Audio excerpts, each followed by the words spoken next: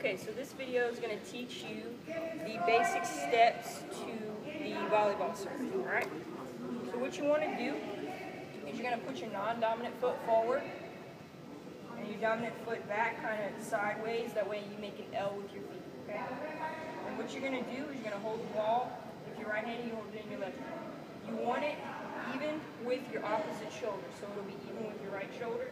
And what you're going to do is you're going to bend at the knees, and then when you come up, you're going to toss the ball in the air, and you're going to come back with your right hand, almost scratching your ear, okay? And then when you toss the ball, you're going to come forward, and you're going to hit the ball, and you're going to punch it almost. It's like hitting the hammer on a nail. So you're just going to punch the ball forward, okay?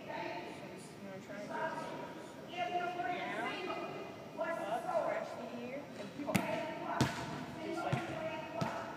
And that is the basic steps to the serve.